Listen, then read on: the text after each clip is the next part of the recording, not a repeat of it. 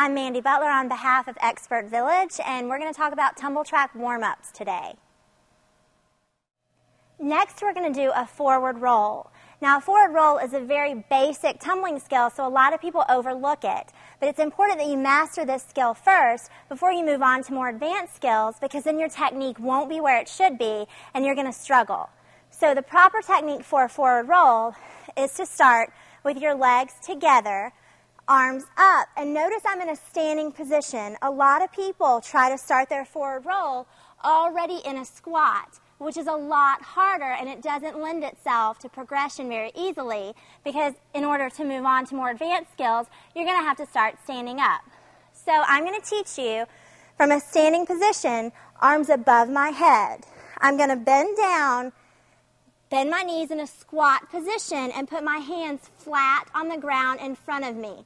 Now notice my hands are not out to the side, because that's not the correct body position. I'm going to have a hard time pushing with my hands out here.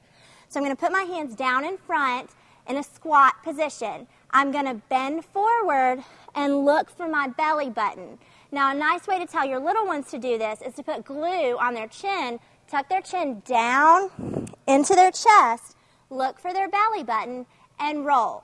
Now notice when I finish my roll, I'm going to leave my hands forward in front of me and stand up, rather than leaving them behind me. I'll show you what I mean in just a second. I'm going to put my hands down in front, look for my belly button, and roll.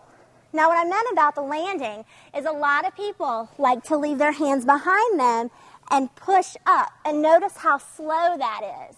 What you want to do is rock and roll with your hands reaching in front and standing up. That takes a nice tight tummy and nice squeezed bottom. So make sure you do that, because it doesn't look as good if your body is nice and loose and you use your hands to stand up.